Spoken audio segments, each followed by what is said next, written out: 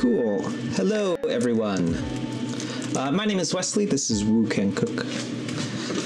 If this is your first time tuning in, we're here every Monday, Tuesday, and Thursday at 6:30 PST with new recipes out every Friday. Today we're doing a Thai noodle dish called Thai Drunken Noodles. At least that's how it's like colloquially known here in the States. The actual name of it is called Pad Kee Mao, which is closely associated to another very, very popular dish called Pad See Ew. I would say here in the States, at least, if you're talking about like Thai takeout, probably the top 3 dishes that you would see in Thai takeout is Pad Kee Mao, Pad See Ew, and then Pad Thai, probably the big 3. Today we're doing Pad Kee Mao.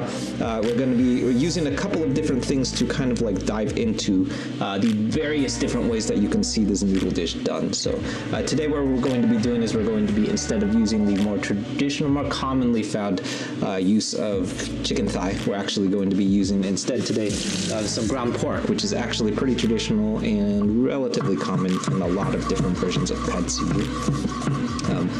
In addition to that, though, otherwise though, it's pretty similar to how you would generally see a Pad See Ew done, because it has a very, very similar sauce base, very, very similar treatment of the noodles, and just generally a very similar dish, other than the like elements of protein that you'll see. So the more that I have dove into how to do this dish, the more that I discovered they're very, very similar and almost borderline the same dish, other than a couple of very, very small details that you sort of change. So if you have any questions for me, feel free and drop your questions in the chat. I don't know everything about Thai noodles, but I know lots of stuff. I'm getting pretty good at working with Chow Fun today, so feel free and drop those questions in the chat. If you're looking for the recipes, those always live over on my YouTube channel, so if you haven't checked out the YouTube channel yet, that's always a fun place that I recommend checking out. everything that I cook on stream, almost everything I cook on stream, I wouldn't say everything, but I'd say like 95% of the things that I'm cooking on stream, they will generally have a recipe video that goes along with it. And in those recipe videos, we tend to move a little bit slower and kind of like talk through some of the decision making that goes behind why I do certain things in recipes and why I leave certain things out, and like what sort of like makes these recipes tick, and like that sort of, in my experience, at least as far as how I've learned how to cook, has sort of like been a big part of how I've sort of learned how to not just like follow a recipe, but like how to go beyond following a recipe and like explore like more than what just like makes a recipe like assembled together, but like how to like really understand what's actually happening when you cook these things. So if you're interested in stuff like that, I definitely recommend hopping over to the YouTube channel and checking out some of that stuff. Lots of fun content popping up over there. Oh, Hermina, oh, how's it going? Tough weather. Oh, yeah, really. I don't know where you are, but here in California, though, it's actually pretty decent. It's like 75 and sunny out here. Alex does music. Oh, cool. Advice for your 25-year-olds. Oh, man. I have so much advice for my 25-year-old self. What would I say? I have so many different things that I could tell you. I'm assuming Alex does music. I'm assuming you're a musician. So for lots of folks who have like tuned into this stream, you might also know that my actual career by profession and like training, and I went to school for it, and I have like a legitimate like 15-year background in playing music for a living. But what I would tell that 25-year-old version of myself, which is almost 10 years ago now, is to just not be afraid to mess up. Do stuff. Don't be afraid to be bad at stuff. Don't be afraid to just do terribly at everything, because that's how you learn stuff. So that's certainly how I learned how to cook. That's also how I learned how to play music. That's how I learned to play most of the instruments that I know how to play. So that's definitely how I learned how to sing. That's how I learned how to play guitar. It's the reason why I'm learning how to speak Mandarin right now. All of those things. Just don't be afraid to be bad at it. But yeah, I have so many things that I wish I could tell my 25-year-old self not to do. Northern Mike, how's it going? Yeah. What are we cooking tonight? Yeah, today we're doing a Thai noodle dish. It's called Pad Kee Mao, or colloquially, here in the States it's colloquially, not Pad Kee Mao. Here in the States is more colloquially known or referred to as Thai Drunken Noodles. I don't know where that name comes from. I'm pretty sure it's just a thing that Americans made up. They don't really, the Thai Drunken Noodles does not really involve any alcohol at all, so that kind of eliminates the possibility of maybe that's why people are calling it, that Americans call it Thai Drunken Noodles. I just think it's just some random thing that Americans made up. In like traditional Thai cuisine, you would more commonly see it referred to as Pad Kee Mao. Yeah. So yeah, you've never had any Thai noodle dishes with ground pork. Yeah, I have had a number of Pad Kee Mao. I think I've only ever had Pad Kee Mao with ground pork. Today, actually, what we're going to be using is ground turkey, mostly because I have a lot of ground turkey and I need to use it up. But definitely, like the more traditional thing to use would be ground pork. But yeah, for sure. These are probably too thick. Yeah, but for sure, like probably one of the only Thai noodle dishes that I've come across that has ground pork in it is Pad Kee Mao. And I found that you can use it relatively interchangeably, and it will still it results in a very, very different dish.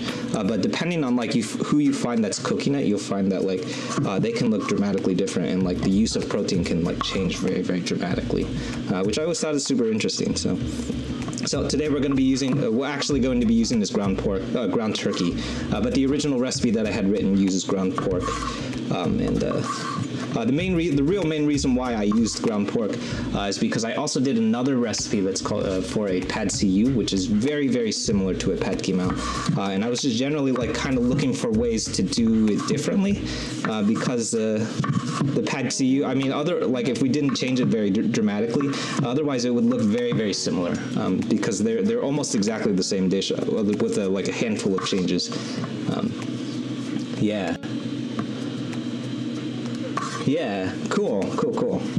So yeah, I would say like the biggest difference between a Pad See and a Pad Kee Mao, it's actually not that so much about the use of meats, but what I think like the more research that I've done about this, the more that I've found is that the biggest thing that changes in between those two dishes is that a Pad Kee Mao traditionally has a few more vegetable elements that go on.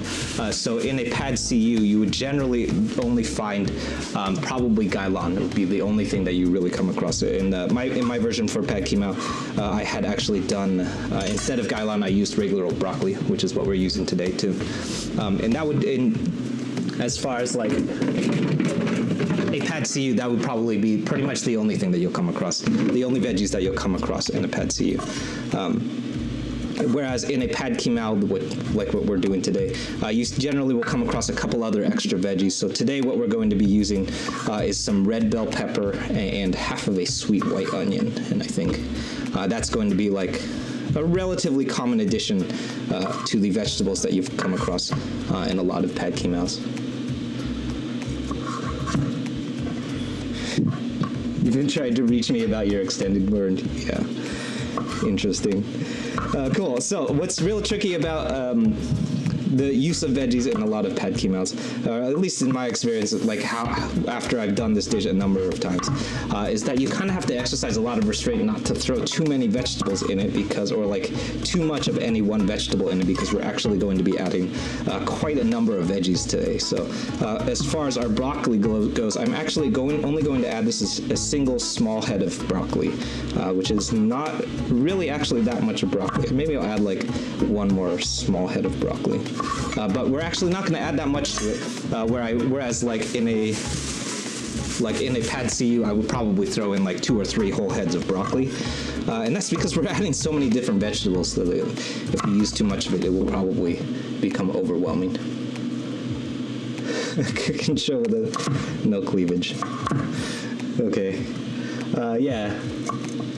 Well, Texas just had a tornado warning. Wow, Hermina, that's crazy. I hope you're okay. Yeah, I hope everyone in Texas is okay. Like here, it's bright and sunny here in California, so that's crazy. Cool.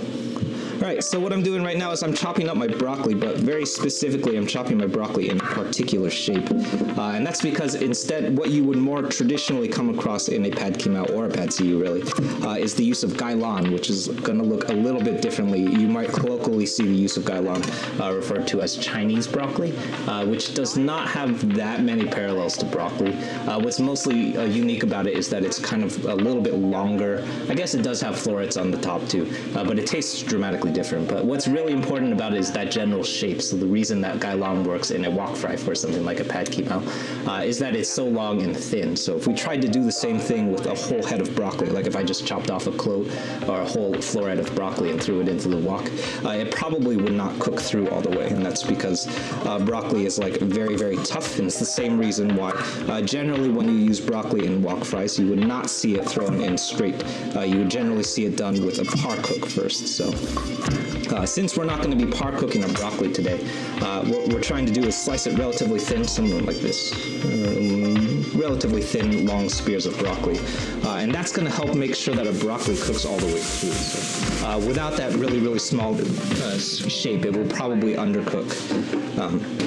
And that is for the same reason why generally any time that you come across broccoli, at least in like most like Eurocentric recipes that I see the use of broccoli, you would generally see it par cooked. So you probably see it very often. You might see broccoli done with like a steam. It will probably like steamed broccoli. Sometimes you'll see it like blanched, so boiled and then ice bathed. Sometimes you'll see it like baked. It will be like baked for a really long time, probably 30-35 minutes, and then broiled under the broiler to get a really nice sear. Something, whatever it might be. Most commonly, when you see broccoli used in a recipe, in like a Eurocentric recipe, it probably will involve some kind of par cook to make sure that it's cooked all the way through. So since we're not doing that today, we have to make sure that we chop our broccoli very specifically so that it doesn't undercook. Otherwise, you'll have raw broccoli. That's not good.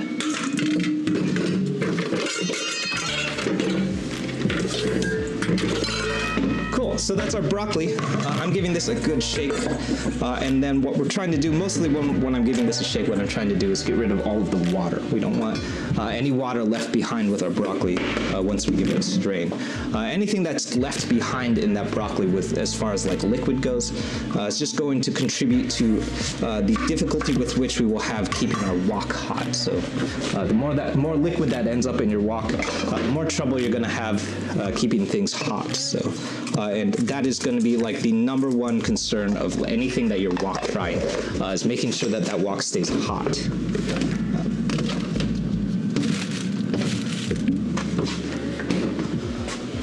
Yeah. Oh, yeah, par for course as the season changes summer. Yeah, totally. I will have to say that as someone who has lived in California their entire life, I have no point of reference for what tornadoes are like. I have not even come close. Probably the closest thing that I have ever experienced is the Wizard of Oz. That's probably it. So I have no idea what that's like, but I hope that you're staying safe. That's really scary. Yeah, you don't get thunder. Yeah, you don't get much of that in California for sure. So next up are our onions here. So this is half of a sweet white onion. And then what we're going to do, so this is like a thing that I have seen a lot of people debate about. Most recently I've seen Kenji Lopez talking about like how the proper way of chopping an onion. So what's really difficult, I guess, like most problematic about an onion is that it's circular, which means that if we were to just chop straight down, we would have very, very small bits on the sides and then very, very large bits on the center because it's conical. So it has this circular shape. So there is a specific degree that I know that Kenji Lopez had worked out. I forget what the degree is now. I watched it in a YouTube video that he did a while ago. But I think it's something like 30 degrees or something like that. But the general gist of it is that we're going to cut our onion at an angle. So like so. And if you do it properly, hypothetically what you should end up with are relatively evenly sized pieces of onion. So we want, here's an end piece and here's a larger center piece. So generally going to be relatively close. That's pretty close. Yeah, that's like pretty close. And that's generally our goal for onions, is to make sure that they're close. I guess you could even say that that's generally going to be the case for pretty much anything that we're chopping, is to make sure that they're relatively close in the shape and size as each other. And that's just going to make sure that they cook evenly. Whoops. So try not to drop them.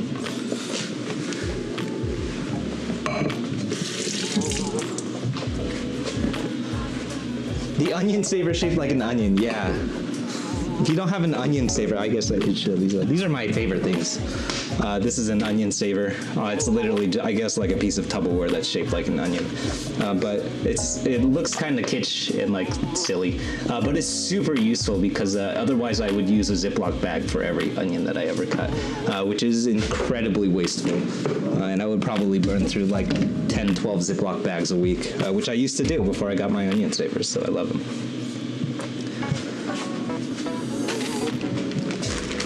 Nate, oh yeah, new microphone. Yes, I do. Yeah, I guess we should be showing this off. So we crowdfunded this over on YouTube. So for some folks are already watching on YouTube, they already know about this. But over on YouTube, there's a link that we're taking donations for, and it's almost always anytime that I take a donation, it's not really for anything other than to just update the gear.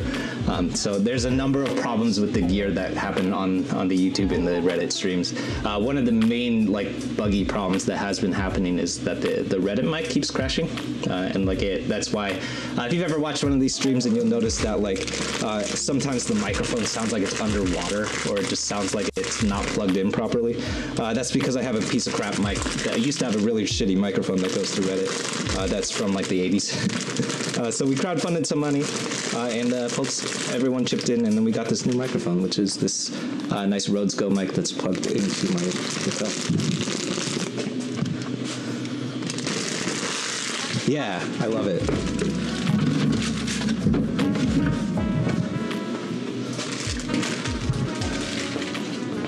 It sounds good. Yeah, it does. I love this mic. I also figured out how... like this gets really techie, but I also figured out how to divide the CPU processing between Reddit and OBS. So I think I figured out a way that I can start using the onboard compression. So that's part of what makes this mic sound so good too, is that we have a compressor running through. Cool. I call that a knife, yeah. Yeah, I love this knife. Lots of people ask about this knife. It's a French chef's knife, and I got it at an estate sale for $10. It's like a $200 knife. Yeah. Cool. So next up, what I'm doing, these are some Thai chilies. So, in my opinion, I would say that this might be one of the most important ingredients to almost any Thai dish, definitely for something like a Pad Kee Mao, because it's like, or Pad Kee Mao, excuse me, because it is one of those like really quintessential Thai flavors. So without it, you probably come close to getting a dish that looks like a traditional Pad Kee Mao, but you're not really going to nail down that flavor without the use of Thai chilies, because it's kind of got that like really unique spice that comes from the capsaicin that is specifically associated with Thai chilies. So with a lot of the Thai noodle dishes that I use or that I make, I very explicitly have to use a Thai chili. You can totally substitute it if you can't find it. You can find yourself using, I used to use like jalapenos. You could use serrano, will probably come pretty close. But definitely if you're trying to get that really traditional and like iconic Thai flavor, the use of Thai chilies, Thai chili and Thai basil, those are the two things that are going to really make or break your recipe. Yeah. I will, the one thing that I will say about Thai chili, the one other thing I will say about Thai chilies is that they are very spicy. So you'll notice that I'm not taking out any of the seeds. So all of the seeds in my Thai chili are still here. You can see them. They're on the cutting board. We're going to save all of those because I love the heat that you get from a Thai chili. I think it's like, I don't really see a point in using Thai chili if you're not going to keep those seeds in, because that's where all the flavor comes from. But if you are heat averse, I would say either dial it back or leave it out entirely. I'm using 6, and it's going to get us like a moderately spicy Pad Kee Mao. But depending on how much heat you want in your recipe, dial it up or down. Yeah. Oh, the other thing I'll say is that as they get older, they get more spicy too, so be careful. I have used some like really old Thai chilies before, and they get super spicy, so be careful about that. Cool. These are just some lemon wedges. I'm chopping that up and then setting that aside.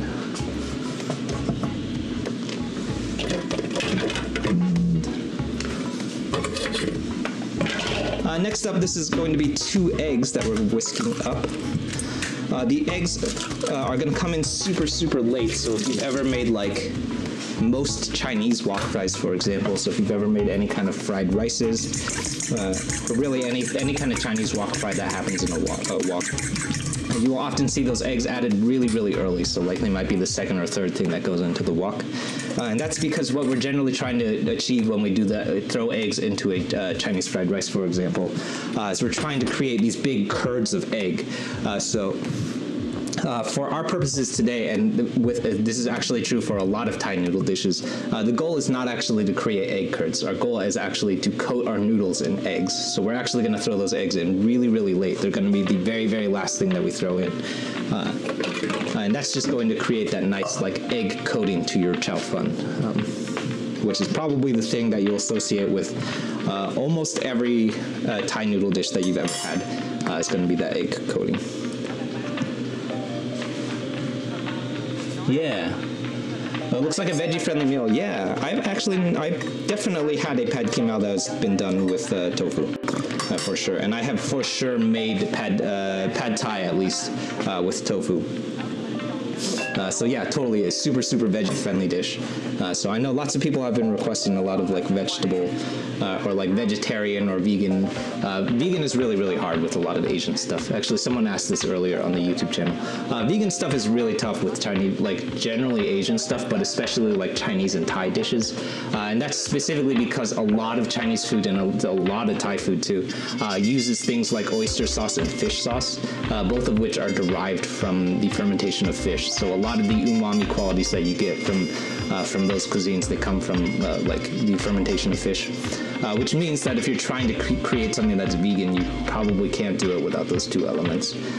So I think you could come close because there's a lot of like decent like mushroom-based substitutes. But vegetarian is actually pretty easy because like most of these dishes can be done either with tofu or you can just leave the meat out entirely. There's so many vegetables in the Pad Kee Mao already, you could just leave those veggies out. You could just leave the meat out and it would be fine. Cool.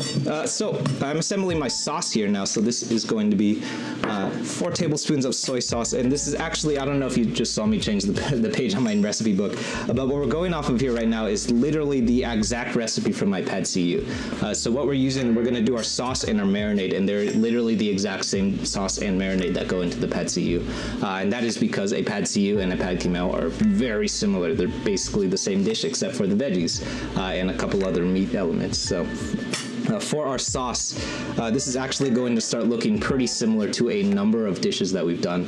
So definitely Pad See Ew, but it also looks pretty similar to how you would see a beef chow fun dish done. So I think this is going to be almost exactly the same as our beef chow fun, except because beef chow fun comes from Chinese food. In that beef chow fun, we used doubanjiang instead of what we're going to be using today, which is sambal olek, which are the equivalents. Doubanjiang comes from Chinese food, sambal olek comes from Thai food, and then we're also going to be using some fish sauce today instead of some oysters. Actually, we're going to be using both. So that's always super interesting to me when I see dishes that have a lot of like cross-culture similarities, even though they come from different places. So that's 4 tablespoons of regular soy sauce, 2 tablespoons of dark soy sauce, and this is 2 tablespoons of black vinegar, followed by this is 2 tablespoons of fish sauce. I mentioned this earlier, but fish sauce is fermentation of fish, and is a really, really important element. Oh, this is actually 4 tablespoons. My bad. I would say one of the more important flavors in a lot of Thai food is fish sauce.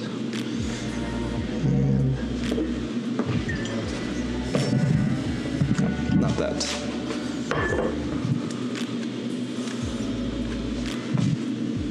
Cool. Next up, this is our sambal olek, which is a fermented chili paste that comes from Thai cuisine. If you're keeping track, there is a pretty similar thing that happens in like almost every cuisine. So in Chinese food, there's a similar sauce. It's called doubanjiang. In Korean food, there's another similar sauce. It's called gochujang. In Japanese food, there's a similar sauce that's called miso paste.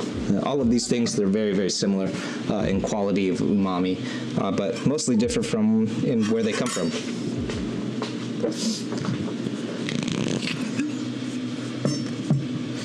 Yeah, and then rounding everything out, this is going to be 2 tablespoons of oyster sauce.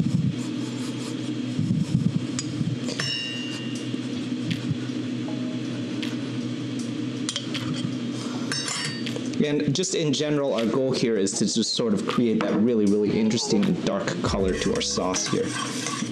And that's going to really create that iconic color to our overall noodle dish. So we're adding things like black soy sauce, dark soy sauce, black vinegar, oyster sauce, all of these things that are really, really dark in shade and color are what create that really like interesting, like very, very deep brown caramel color of our sauce or our final noodle dish.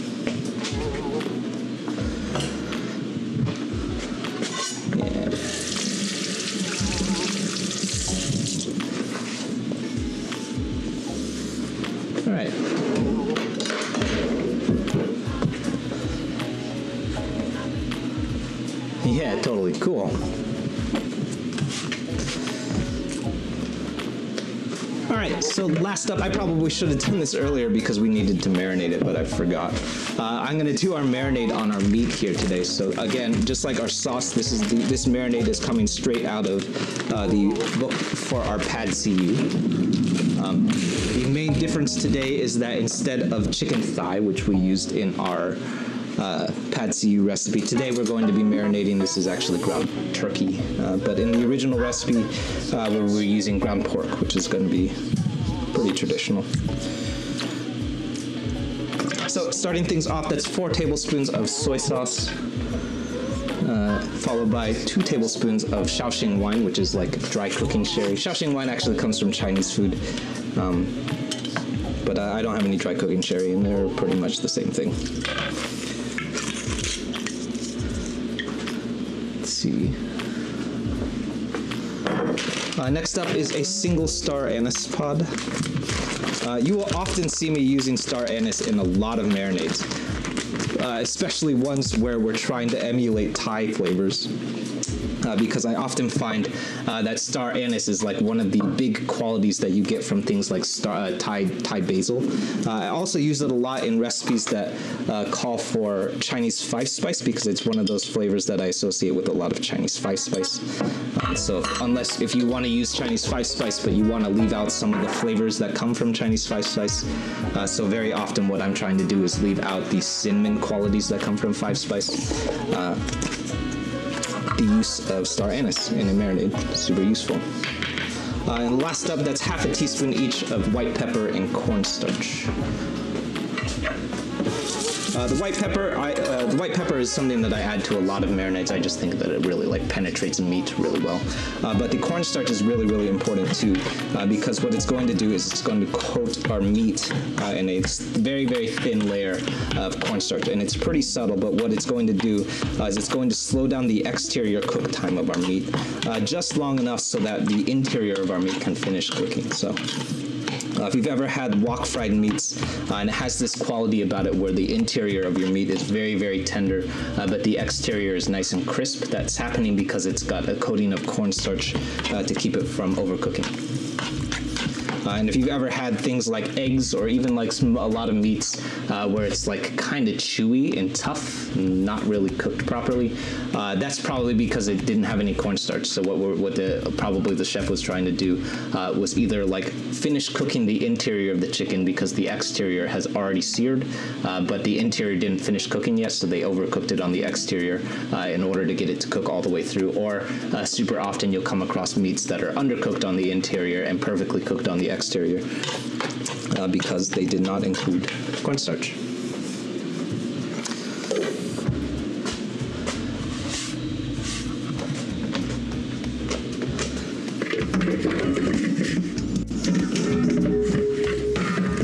You got me until star anise, yeah. You could also leave it out too. I also know that it's a little bit hard to find. I very frequently have trouble finding star anise, but I think that it works really, really well in marinades, and it's super subtle too. You're trying to get a wok, but you have an electric stove. Oh, cool. Yeah, lots of people ask about that. Is it doable with a glass top stove? So I have not really tried. I tried once or twice on an electric range. I think it was on an induction top. So I don't have any direct experience with this, but lots of people have asked about it, so I've brainstormed a lot of interesting solutions. And Nate, the best solution that I've thought of so far is to get yourself a cast iron wok. So this makes sense to me in theory, and I have also cooked on a cast iron wok a lot, so I know how a cast iron is going to behave. But as far as I understand, the main problem that happens when you cook on an induction top, and this is also true for coil top, any kind of electric top range, is that the coils, or the electric top, and especially the coils, have an auto shut off. So it will hit a certain temperature, and then the range is going to shut off because it's got this heat attenuator that's supposed to be controlling how hot the range gets. And what it does is it heats up to a certain point, and then it turns off until it cools down to a certain point, and then will turn back on once it hits another temperature. So then that's all controlled by where on the knob of your stove range is set. So that's generally going to be okay for most frying pans that you use, because most of the frying pans that you will come across have a very, very heavy bottom to it. And what that heavy bottom is doing is it's keeping that frying pan nice and hot for any duration of time where you remove the frying pan from the heat. So you could take a frying pan or a standard skillet off heat for 5-10 seconds, and it would pretty much stay the same temperature because of that heavy bottom. So the problem with electric top ranges with woks is that those woks don't have one of those heavy bottoms, so you're not going to be able to retain heat. So a wok, if you take a wok off heat for a full 10 seconds, it will pretty much lose all heat. You will be within 10 seconds, it will be hot enough to touch. So the solution to that has always been for like traditional wok cooking, is that the gas burner or whatever it is that you're cooking on has to be on high heat for the entire duration of time. You will never ever see wok chefs turn the heat down unless they're like slow cooking something.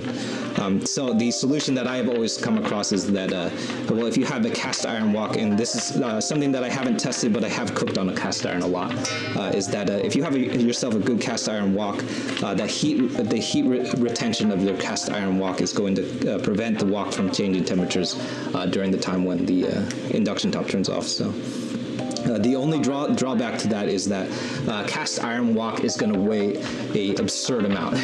So I was thinking about this the other day because I was looking at one I think it was in Walmart or something, and I actually used to own one too, and they probably weighs close to 25, 30 pounds, depending on how big the wok is, which means that you're not going to be able to do things like wok tossing or like anything that like requires any real agility. So you pretty much have to do all of your tossing with a spatula. But it would definitely solve the heat retention issues. So that's then, like, I think my best solution to wok cooking on an induction range or a coil range, for sure. Oh yeah, the cornstarch is gonna change your game on stir-fry dishes. Yeah, pretty much any kind of protein. So if you're wok frying eggs, throw it in some eggs. If you're wok frying chicken, throw it in your chicken marinade. If you're doing something that requires a real thick sear, so like Mongolian beef, for example, if you've ever caught one of the Mongolian beef streams, just coat the whole thing in some cornstarch and then sear it, and that's going to give you a really crispy exterior. So you'll find that, like, especially in Chinese cooking, cornstarch is like the big ingredient that a lot of people don't realize is in it. Is either cornstarch or sometimes potato starch, tapioca starch, any kind of starch, and that helps us create that, like, navigate the heat qualities of a wok. Yeah, cool. Yeah, Nate, let me know how it goes. This all makes sense to me in theory, given that I have cooked with a cast iron wok before, or I used to own a cast iron wok. I've done a lot of cooking on a cast iron wok, and a lot of cast iron skillet cooking, but I have not actually used an induction range in a long time. So let me know how it works out for you. Hopefully that works.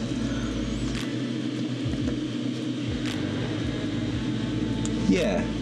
Cool. So what I'm doing right now, so this is my beef chow fun. So I don't know if you guys can tell, but it has a lot of oil. So you can tell my hands are like covered in oil. And that's because when chow fun, sorry, not beef chow fun, but chow fun noodles. That's because when chow fun is packaged, it's packaged in oil. And that's to keep them from sticking together. And if you ever caught one of these chow fun recipes before, you'll know that chow fun is one of the most frustrating ingredients that I ever work with, because it is stupid delicate. So what I have gotten in the habit of doing is just separating each individual noodle before it gets into the wok. So we don't want to throw big chunks of noodle like this into the wok, because it will have the tendency to clump up. So that is going to depend on how fresh your noodles are. So if they're really, really fresh, which these are like 2-3 hours old. I bought these at the market at 11 o'clock, so I think they're like 8 hours old. They're probably going to be okay. But if you have relatively stale chow fun, so at least if they're like 24 hours old, they're going to clump up, and then you're going to have a big clump of chow fun in your wok, which is not ever good. So, and I have done that on many streams, many streams. So in order to make sure that they don't clump up, I've just generally gotten in the habit of just separating those noodles off first. If you do find that you're trying to separate them and they're still not coming apart, if they're really, really stubborn, one of my favorite tricks that I've come across is just pop it in a microwave for about a minute, and then that's going to start like bringing some of those noodles back together, just enough so that you can start separating them, which I have also done many times. But stale chow fun, it's one of the biggest problems that I have ever come across. Chow fun is easily one of the hardest ingredients that I have ever worked with, because it is stupid delicate. Yeah. Cool. Did I do everything? I think we did everything. Cool. So over on the stove, I'm heating up my wok. That's we're gonna wait for that to get ripping hot. I probably should have started it a little earlier. But once our wok is nice and hot, we can start cooking on it. Cool. Yeah, you love chow fun. Yeah, I love chow fun too. It's one of my favorite noodles to eat because it's so like thin and delicate, but it's stupid hard to deal with in like cooking. That and vermicelli, those are probably the two like most challenging noodles to work with. And I have just generally gotten in the habit of anytime that I buy chow fun, I'm just going to cook all of it in like the single day. So this is 16 ounces. It comes in a pack of 16 ounce. The market that I get it from also sells it in like packs of like 60 ounces of chow fun. I think they're selling it to restaurants, but I never buy more than 16 ounces because if it's more than a day old, it's probably going to get stale. And I have like experimented with many different like ideas of like freezing them. I've tried freezing chow fun, which sort of works, but mostly doesn't work. So just make sure that it's fresh. That's the only solution to it, is just make sure that it's fresh. If you are trying to source some chow fun, the real trick is that most of the markets that you'll find them at, especially if like in Chinatown, they're probably going to have to source it the day of. So that's why lots of Chinese restaurants do truck days like every day, because a lot of the ingredients that they're using is perishable within like 24 to 48 hours. So chow fun being one of them, they're probably stocking that shit like every single day. There's a truck that comes in and they get a fresh batch of chow fun, which means that it sells out stupid early. So the chow fun that I get from the market, it's gone. If I get there after like 2 o'clock, it's gone. It's going to be gone. And generally, if I get there at like 1:30 or so, I'm getting like pretty old chow fun that like it's like the last one or so. So if you're looking for chow fun, make sure that you get to that market real early. Yeah. Cool. Hello to everyone just tuning in. My name is Wesley. This is Woo Can Cook.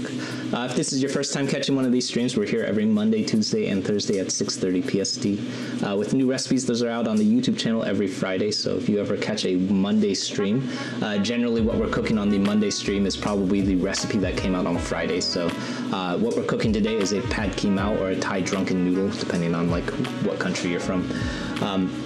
This is a recipe that came out last Friday, so that's up on my YouTube channel right now. So if you're looking for those recipes, they all live over there. Lots of fun new content coming up. This particular recipe is part of a series that we've been doing that's inspired by foods from TV and film. So this one comes from Lady and the Tramp. It's inspired by Lady and the Tramp. The Siamese cats from Lady and the Tramp. But we have a bunch of fun new series that are coming up. There's another series that's entirely dedicated to reproducing like authentic versions of Chinese American foods, things like Panda Express and PF Chang's. I'm working on a interesting or like an authentic way of approaching chow mein, which is kind of hard to do because chow mein is done in so many different versions. And then, yeah, just lots of other fun recipes that we've been doing. So if you're interested in stuff like that, definitely hop over to the YouTube channel and check out some of that stuff. Lots of fun new content. Those are out every Friday, so if you're interested in new recipes, check that out. We're working our way to, what are we doing? 4,000 subs by the end of the month, so if you want to help us hit our subscriber goal, please hop over and subscribe. 4,000, pretty ambitious, we'll see. Cool. So once our wok is ripping hot, we'll be ready to go. I think this is about as hot as it's going to get.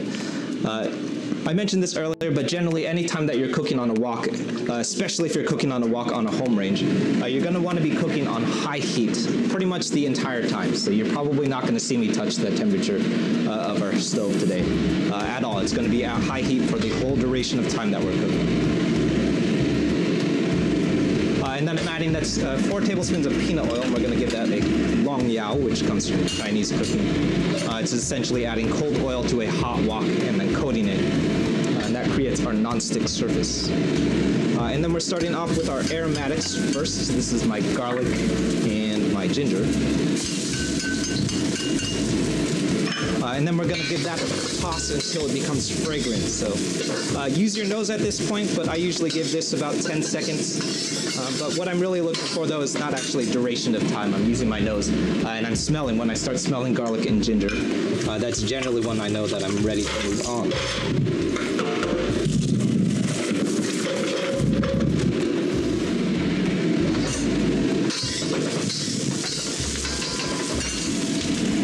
Next up is my ground, so this is ground turkey.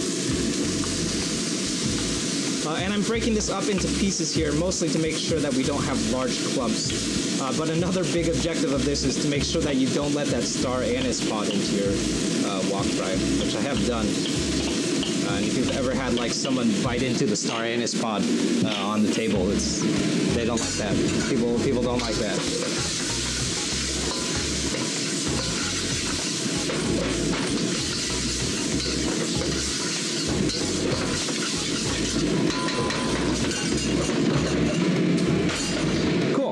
So that's our ground meat. That's turkey, and we're gonna let that go. That will take about 2 minutes or so. And then what we're gonna do is, I found that pretty much anything that involves noodles, but this is actually going to be a technique that you see in a lot of wok frying, is a process called batch cooking, which is really, really important if you're wok cooking at home, because this is like the main problem with batch cooking at home, or wok cooking at home, is that we don't have really, really high heat like you would see in restaurants. So like the extreme heats that you need for traditional wok cooking, we don't have that, which is not the end of the world, but what we do need to do is make sure that we can keep our wok as hot as humanly possible. So what we do in order to navigate that problem is remove things from the wok as the wok starts heating or filling up. And that just makes sure that we have a nice hot wok. So what we're going to do here is we're going to finish cooking our meat. Once that's fully cooked through, we're going to pull it out and then cook our veggies next. And that just makes sure that when we get to our veggies, our wok is still nice and hot.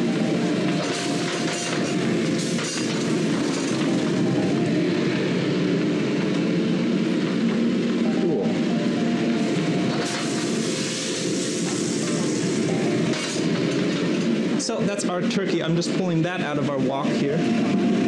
And then very important part about batch cooking is that we're going to rinse everything out. So super, super important when you batch cook. Make sure that you give that wok a rinse in between batches. If you don't take that stuff out, whatever that you leave behind, so that's going to be some stuff that you generally want to eat. Actually, a lot of like pork fat, garlic is going to sit behind, stuff like that. That all has to come out of the wok, because if you leave it, it's going to burn, and then you're going to have like burnt flakes. So you're going to have burnt garlic and burnt fat left behind in your wok. So you don't want that to happen.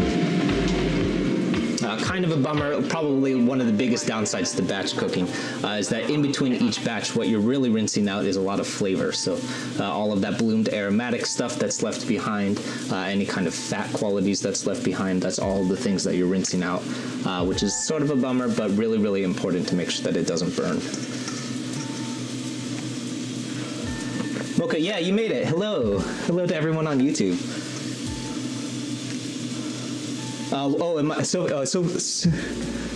Supta D. Supa D. Good username. I'm trying to figure out how to pronounce some of these usernames because I see a lot of the same ones all the time. Am I using a wok holder? So that would be, I'm assuming what you're referring to is actually a wok ring. It looks like this. What you do with a wok ring, so I'm going to turn the heat on for a second, is you add it to the burner like so, and then you put your wok on top of it. That's really, really important when you're cooking on a round bottom wok. Because it keeps everything in place. So mainly when you see me cooking on a wok, I don't personally don't love using wok rings because I feel like it kind of creates problems with like moving the wok around. So you can't like shift the wok as well. So if I'm stir frying, I generally don't use the wok ring because I just feel like I don't have as much agility as I want in the wok. But definitely if I'm doing things like deep frying or like long cooking, anything that has a large amount of content in the wok. So when I do things like curry, or if you see me deep frying for like a honey sesame chicken or a General Tso's chicken, anytime that there's a large amount of liquid in the wok, I'll use that wok ring, and that's actually why I own it, is for things like that. Whereas like that's mostly really important because like I don't want to bump into the wok and have it like roll off the stove, which is like super scary if you're like deep frying. Which is like, that's probably the reason why most people don't do that in a round bottom wok. You'll notice that like in my round bottom, so it like wobbles a lot. So if you're not careful, it will absolutely just like wobble right off the stove, which is not good. So, and I have done that many times, at least 3 times. So I've kind of gotten good at like making sure that doesn't happen. But just for like safety's sake, when I'm doing things like deep frying or stuff that I really don't want that thing to come off the stove, I'll use that wok ring. But yeah, I just generally find like I just can't move around as much as I want to when I have the wok ring down. So I usually just end up taking it off for things like this. Nate, any reason why we're using turkey and not pork? Mostly because I had some turkey in the freezer and it was going to go bad, so we're using it up. But yeah, definitely like super traditionally you would use ground pork. But mostly I'm just trying to use up the ground turkey that was in the back of the fridge. I also find that like the fat content between turkey and pork is similar, so you can sub them out and it will generally be okay. I found like if you can, between using ground turkey, ground pork, and 80-20 beef chuck, they all have very, very similar fat content, so you can move around with them like interchangeably and it will generally still be okay. I guess like hypothetically turkey is like a little bit healthier, but that's not why I'm doing it. It's mostly because I had it and I'm trying to use it up.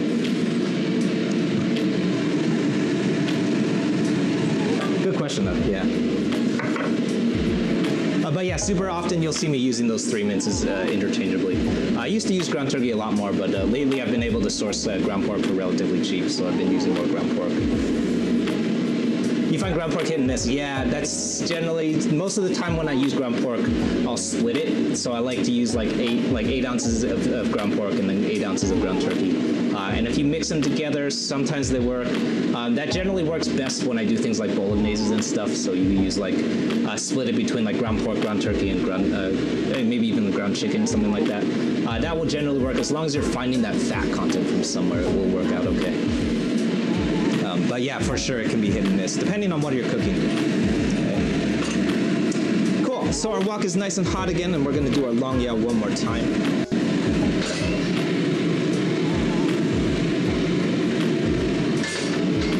Super, super important. Now we're gonna add our Thai chili spin. I mention this every time that we cook with Thai chilies, but this is the only time that I ever turn on both of the overhead fans on my stove. Is because Thai chilies, because we're leaving all of those seeds in, it's gonna start kicking up a lot of capsaicin and smoke. So that's really, really important to make sure that those extra burners are on, because otherwise you're gonna have a lot of smoke kicking up and you're gonna have a coughing fit. Before we do that, I actually forgot to do one thing. This is some Thai chili, so I'm going to pull off some Thai chili leaves. This is, again, one of the more important flavors to a lot of things that come from Thai food. So today we're going to be using, this is going to be about maybe a quarter cup or so. And what we're really looking for are the licorice qualities that come from Thai basil. So lots of people ask me this, if you can substitute Thai basil for regular old sweet basil. They are not the same thing, so don't try and substitute those two things apart. If you can't find Thai basil, you could totally just leave it out. My favorite sub for Thai basil is usually a star anise pod, and that will get you that nice licorice quality. But really, though, the answer is there's no real substitute for it. You just have to find Thai basil, and that's going to be like one of those really, really iconic Thai flavors. Does my smoke alarm ever go off? Yeah. It doesn't, but that's because I unplug it every time that I cook. So pretty much any time that you see me streaming, I'm probably unplugging those smoke detectors because they would for sure go off. But I have a couple of other things that help make sure that we don't set off the smoke alarms. Mainly, I just open all the windows. That's really, really important. But also I have an air purifier, which helps, and is apparently a really important thing in California now because of fire season, which is not a thing that happened before. Cool. So this is our Thai basil. This is about a quarter cup or so. And then what we're going to do, the reason that I wanted to pick that before we headed over to the stove, which I forgot to do, is because what we're going to do is we're going to add it pretty early. So I'm going to add it with our Thai chilies. And the reason that we're going to add it so early is because it's got to hit the oil. If it doesn't hit that oil, it's not going to taste like anything. So it will still look pretty because it will technically be in the wok. But it's not going to taste like anything. You're not going to get those flavors out of the Thai chili or Thai basil. So this is going to be true for most aromatics, so that includes things like garlic and ginger too.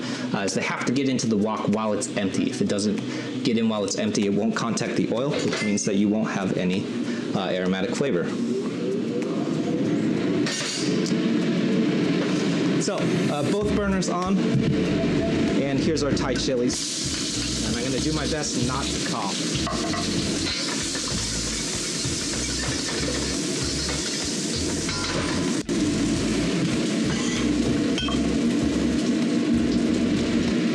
Next up is our Thai basil.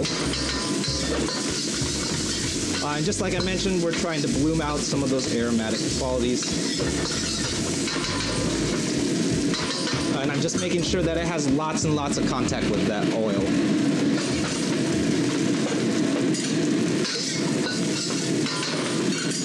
Then next up is our broccoli and bell pepper.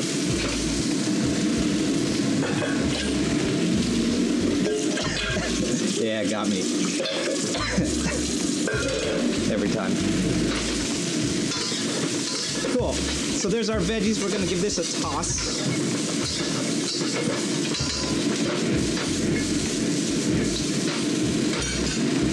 And then we're going to let that go for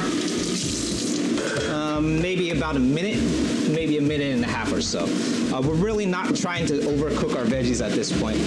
We don't need to cook out all of the crisp qualities. What we're really after here is just sort of cooking off a little bit of that rawness before we drop our noodles. And that's generally the quality of vegetables that you associate with wok frying, where the vegetables are they're cooked through, so they're not raw, but they're really not all the way cooked through. They're not tender. They're definitely not translucent in any way. And that's because they're flash cooked on very, very high heat for a very, very short amount of time. And you'll also notice the very last thing that we have not added is our onions. I am very intentionally holding back our onions here because onions are a lot more delicate than those other two elements, so our broccoli and our bell pepper. So I'm giving my broccoli and bell pepper a good head start, like a good solid minute, maybe even 2 minutes head start. Do I find the air purifier help keeps the cooking smell out? A little bit. It's better than not having it, but the real solution to getting the cooking smell out is cleaning. Just clean the overhead, clean the counters. There's no real solution. There's no real hack to not cleaning. You just got to clean. All right, so there's our onions going in.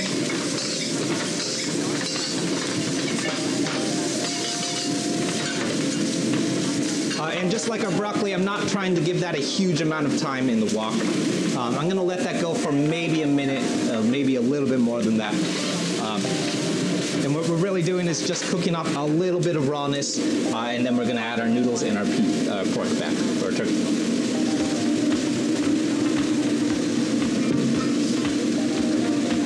What exhaust do you have? Yeah, totally. Yeah, the overhead is really, really important. It's most of the only time that it's super important, and really the only time that I turn that second overhead on is when I work with Thai chilies, because it will absolutely just smoke up the entire house, and it's that's pretty much what's happening right now. Yeah.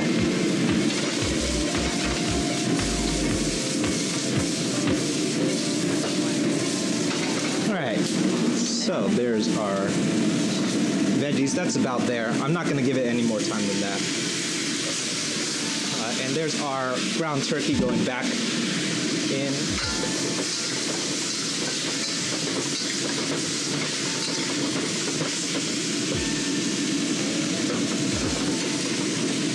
Cool.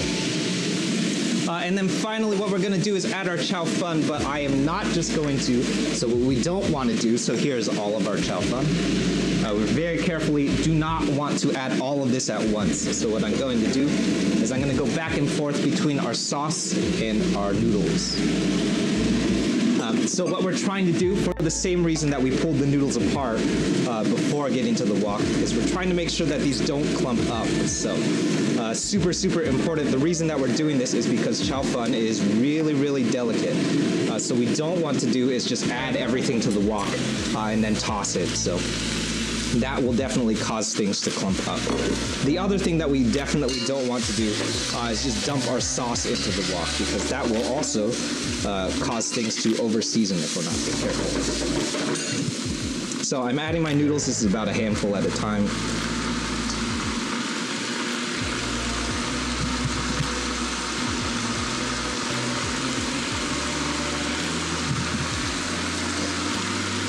Followed by, this is maybe a little less than a quarter cup of sauce or so. And then I'm very, very gently now tossing my noodles together. So you'll notice that I'm not doing the same kind of aggressive wok tossing anymore. That's super important. Once the chow fun is in the wok, we're not like aggressively shaking the wok. I'm not going in with the metal spatula and shifting things around super aggressively anymore. I'm just very, very gently scooping things up and then very gently turning it over. So what we're trying to do here, our objective, is to avoid breaking the noodles as much as possible. So we don't want, what will happen if we break those noodles apart is you're going to get like really, really small fragmented chunks of chow fun, which is still going to be tasty, but not what we're after. We're looking to keep those big, long strands of noodle here.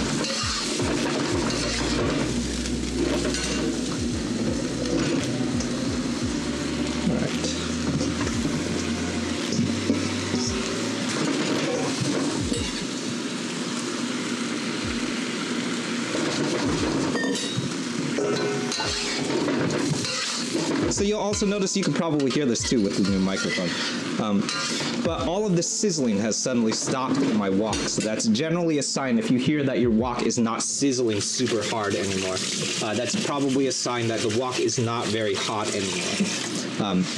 In our case, that's totally fine because we're not really doing anything that requires cooking anymore. But if you're still doing things like sauteing veggies or flash cooking meats, stuff like that, and you hear that happen in your wok, it's probably a bad sign because it probably means that you're cooking on medium to medium-low heat. So just like you use your nose, use your ears too. When you start hearing that happen in your wok, something bad is happening.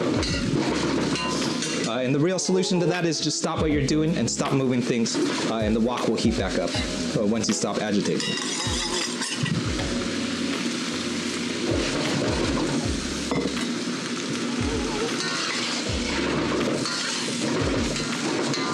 So I mentioned this earlier on lots of streams too. This is actually true for pretty much every wok stir fry that I ever have a recipe for.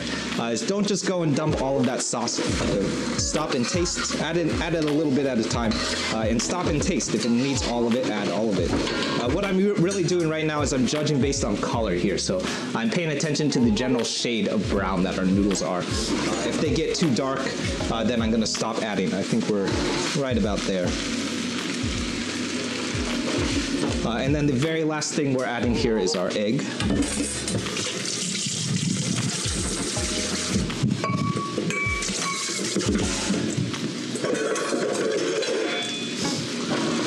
And then we're going to give this another very gentle toss.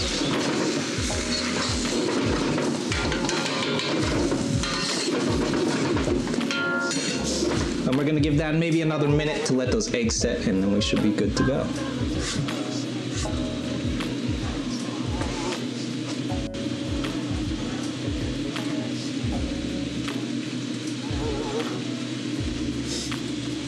What's the most important quality mark in a great Pad Kee Mao? Oh yeah, good question. I would say like the important mark, if it's like cooked properly, is to make sure that those noodles are nice and long. So we have big long strands of noodles. That means that it was probably cooked properly. But what I really look for are all of like those like really iconic flavor notes. So things like Thai chili, Thai basil. That's like those are the things that really, really stand out to me. But in terms of technique, it's all about making sure that those noodles don't break apart. And that is definitely something that has taken me a long time to figure out how to do properly. Because chow fun is so delicate. And the same is going to be true for pretty much anything that uses chow fun. So beef chow fun, tomato beef chow fun, all of those chow fun dishes that come from Chinese food, Pad Kee Mao, Pad See all of those things. That's how it's done. It's just very, very delicately tossing. And it looks like I did end up using all of my sauce here. So in this case, I did actually use all of the sauce, you'll notice, but I don't always do that though. So kind of depending on like how much noodles we use, how many vegetables we chopped, just generally based on like the volume of how much stuff is actually in the wok. Sometimes I'll use all of that sauce, sometimes I won't. So don't just go dumping that stuff in. We want to pay attention and make sure that we don't over season there.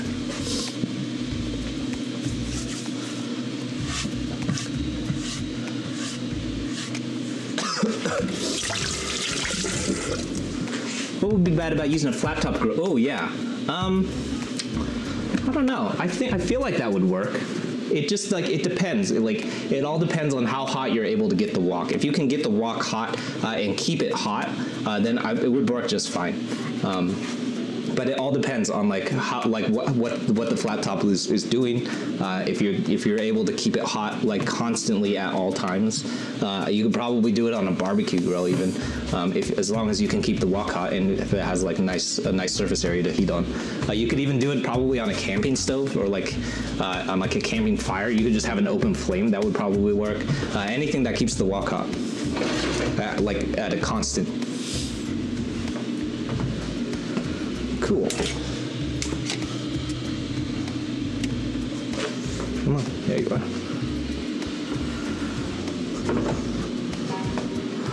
All right, so last thing that we're gonna do, and this is true for any time that we cook in a wok, especially if your wok is carbon steel like ours is here, is clean the wok. You want to clean that wok while it's hot. Don't go and sit down and eat. I know that's super tempting because there's food in front of you now. But the last thing that we want to do every time that we're done cooking in our wok is clean it. So while the wok is hot, we have a nice non-stick surface. Once it cools down, you're not going to have that non-stick surface anymore. And this is especially important when we're cooking with things like we are today. So you notice that some of that stuff did not even come off. So I need to clean this off. Because egg has a quality of like sticking, so that's what's actually happening in our wok. So we're gonna have to go through, scrape some of that off.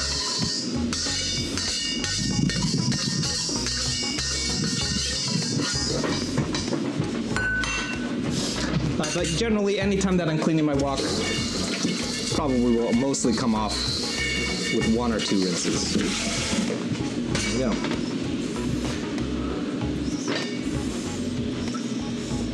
And then the last thing we're going to do is we're going to reheat this, and that's just going to burn off anything that's kind of left behind. Then I'm giving it a good wipe down, and that will pretty much do it.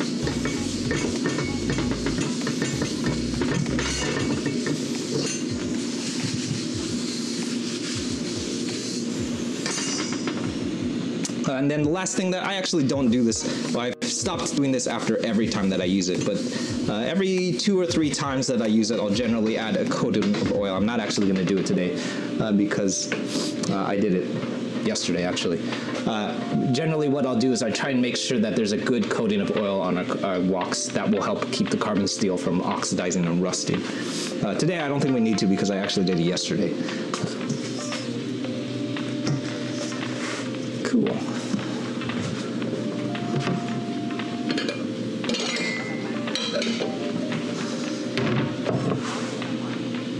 Oh, a flat hot plate. Oh, good. Oh, I see. Yeah.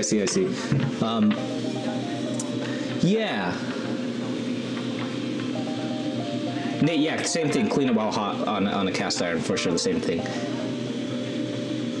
Yeah, on like a flat top grill. So like a.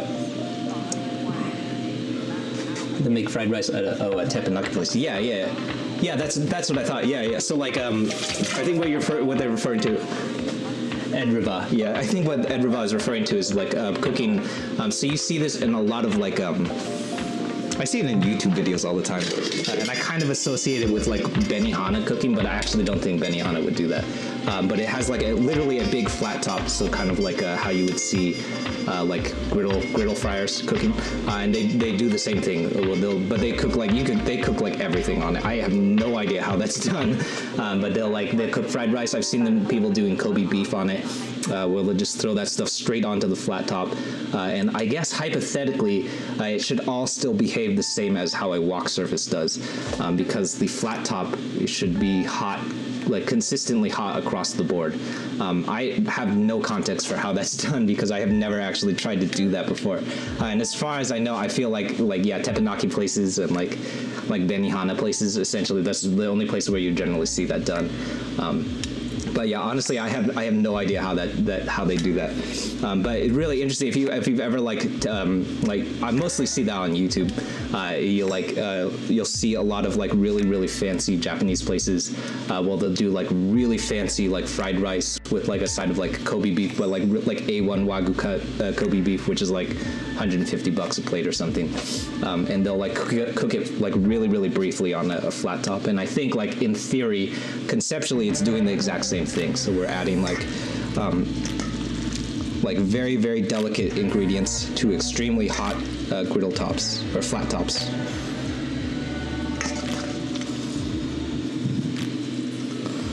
Good question though. Yeah, I have very little point of reference for how they do that. My main point of reference is the same way, just like how those YouTube videos look.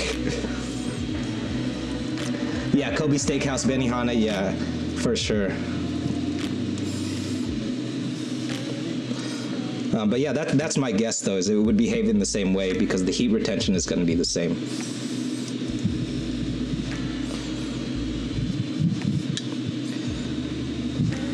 There we go.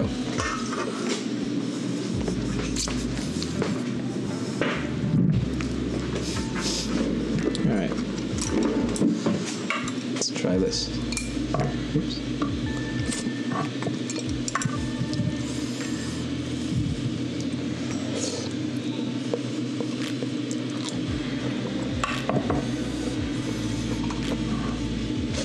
Ooh, yeah, super tasty. Ooh, good amount of kick from that Thai chili. I mentioned this when I was chopping the Thai chilies up as I was chopping it. But as Thai chilies get older, they get a little spicier, so those Thai chilies are popping real hard. But still pretty tame. Right around 6, I feel like is a good like medium heat. If you're like averse to heat, use closer to 3 or 4. If you really don't like heat, just leave them out entirely. And you can just ride the sambal olek, and sambal olek is very tame. A nice bit of like crisp qualities to those veggies that are like not mushy, but like relatively crisp, but also not raw. And that the ground beef or the ground pork, I guess ground turkey, is working really nicely. It's like plays really well with the delicacy of the chow fun. So one of my new favorite chow fun dishes right now.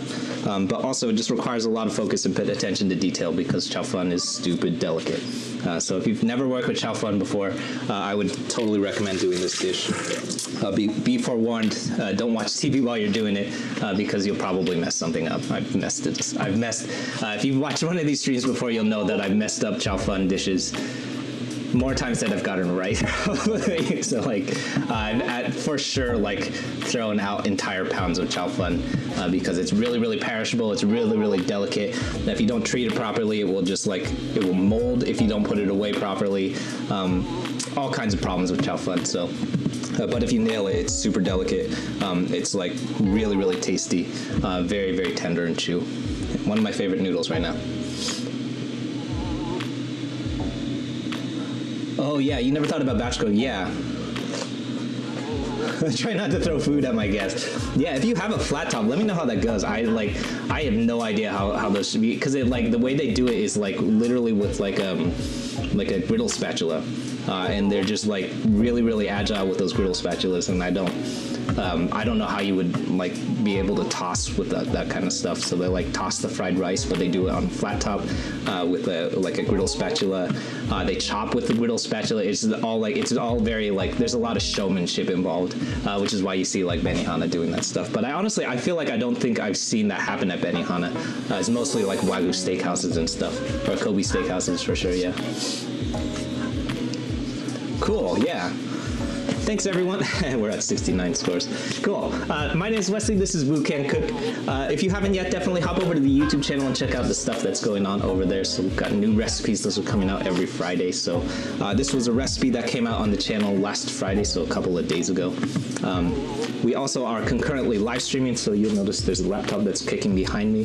That goes to the YouTube channel. Over on the YouTube channel, there's a whole bunch of fun content. That's also where the whole schedule of everything that I cook lives. So if you were watching on YouTube, you would have known a couple of weeks ago, that I would be cooking this because I posted it in the schedule, which is a good place to look.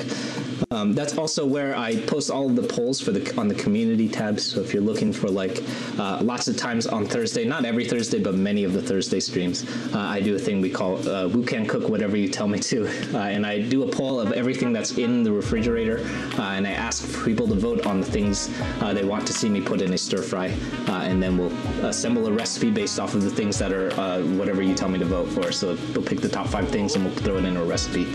Super often that will work out because most of the things that are in the refrigerator will generally work out in a stir fry. So things like beef and chicken, carrots, broccoli, stuff like that. But really often there's things like orange juice or like mozzarella cheese or like random stuff that don't belong in the stir fry. One time we did ramen fried rice with cheese in it, which actually came out pretty good.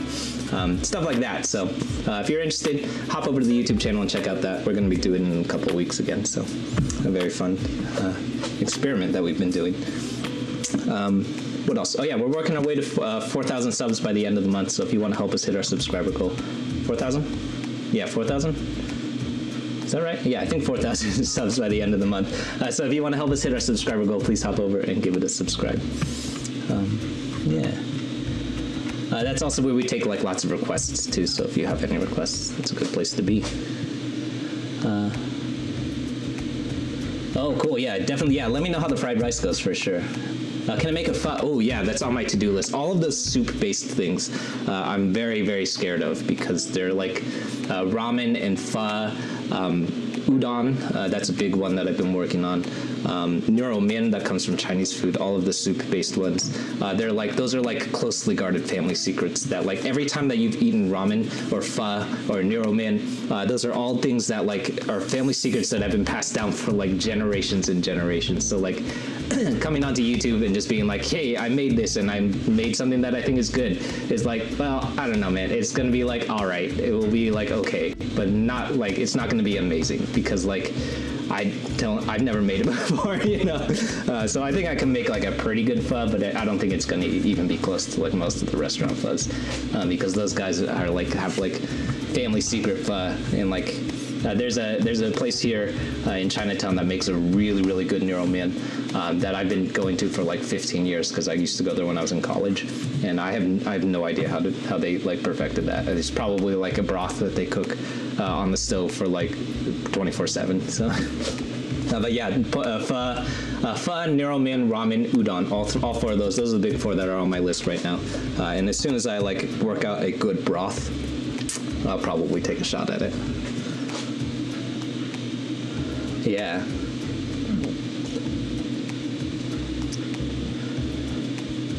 Oh, you tried and left the aromatics in too long. Yeah, lots of people are afraid of that, or like they think like if you throw in the garlic and ginger first, that you're worried that it's gonna burn. But I actually think that's a misnomer. It's totally okay to throw it in early. There are some cases where I don't do that. The one thing that I'm thinking of is Spam fried rice. I don't know why I'm thinking that. I guess I just make it a lot. But the Spam takes a little bit longer to cook than things like pork or chicken. Because we're trying to brown the exterior of the Spam. So what happens if I throw the aromatics in and then throw the Spam in is that the garlic burns before the Spam is browned up properly. So what I've started doing is throwing the Spam in and then clearing some space in the wok and then adding the garlic and ginger. But for most things like today, for example, we use ground turkey. As long as you time the protein that comes in after it properly, and like as long as it integrates properly, it should not burn. So it should bloom properly. And then once it's integrated with the other things, it's not going to burn because like as long as the other things that follow it come after it properly, everything should become cohesive from that point onward. But when you're working with things like I don't know why I was thinking of Spam. I think it's just because I make it a lot. When you're working with stuff like that where it's not going to actually integrate because the Spam is in chunks, it will absolutely burn if you're not careful. So if you're really worried about it, just hold back on it, and then when you do add your aromatics, whenever that might be, just push everything to one side in the wok. So I don't have anything to wok anymore, but just push everything to one side, and you see this in street cooking a lot. You push everything to one side, add a little bit more oil, and then add the garlic and ginger to that oil, and as long as it's making contact with that oil, it will bloom out the aromatic qualities. But if it doesn't hit the oil in the wok, it's not going to taste like anything. It doesn't matter how much garlic and ginger you use; it just won't taste like anything. Oh, you usually throw it in the middle? Yeah, totally. Cool. Yeah, if you throw it in the middle, that's what I would recommend, is try pushing things to one side and then throwing it in. You could throw it in the middle. As long as it hits the oil, it will be okay. The main reason why I recommend throwing it in first is to make sure that it makes contact with that oil.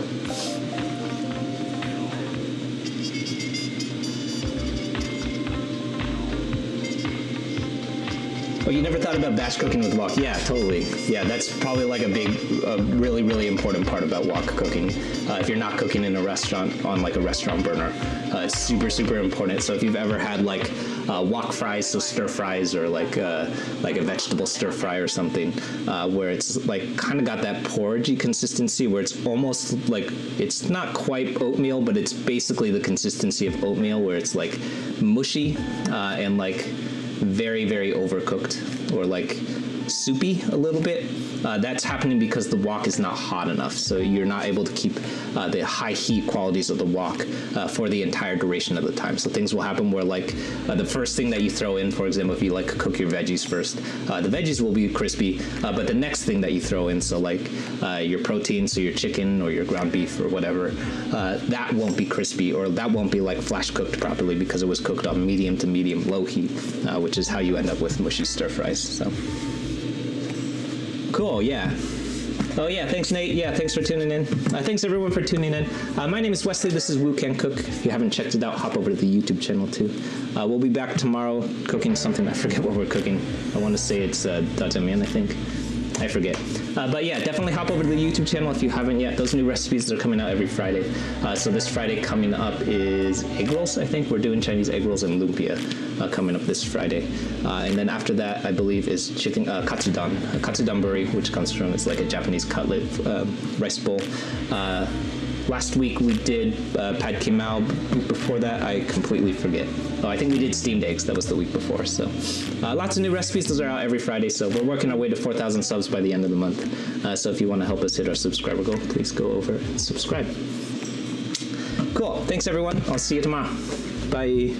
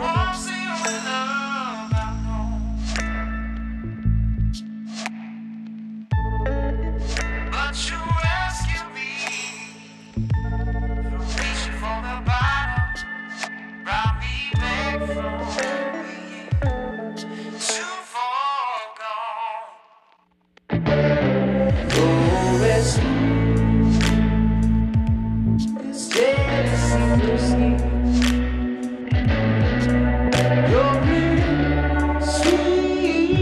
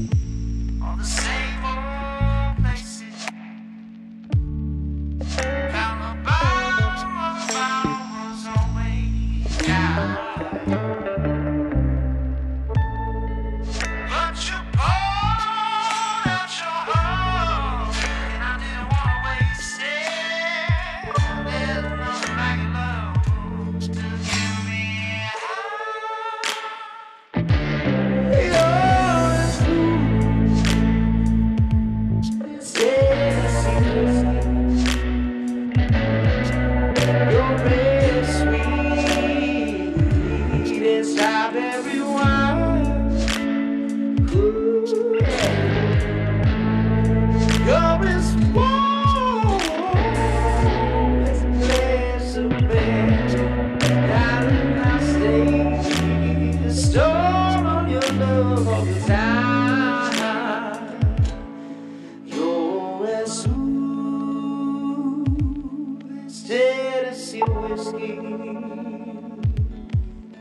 You're as sweet as strawberry wine. You're bad, brown, glass of brandy, darling, I'll stay stoned on your love